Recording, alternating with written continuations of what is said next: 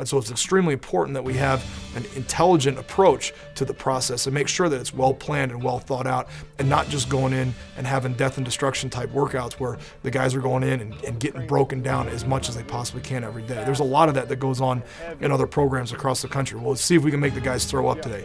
Any idiot can pull anybody off the street and make them throw up. That's not the indication of a good strength and conditioning program or a good performance program. It's not just how much can I bench, how much can I deadlift, how much can I curl. There's so much more to it than that. It's the development of young men. It's taking guys that are still little young boys when they get here and helping us, as we all do, to turn them into grown men, mature men, on the field and off. At the end of the day, I want our guys to be able to walk out on the football field and know that they're the best physically prepared, best mentally prepared football team. I don't care how much the guys bench press. I don't care how much they squat. I care how much they can go out and play. I care that they can go out and execute properly. I care that they can go out and execute and play a full game free of injury and come back and do it again the next week.